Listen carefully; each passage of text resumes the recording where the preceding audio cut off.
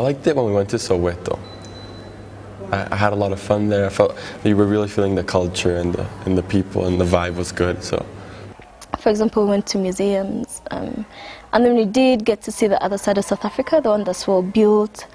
That was good to see as well. But I think I learnt more from seeing the other side that, you know, that's still developing, let's say.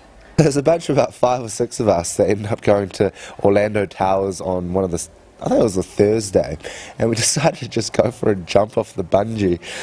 I'd never bungee jumped before, and I think everyone else in the group had never bungeed before, but it was a bit of positive peer pressure. We ended up having a great time, all jumping off.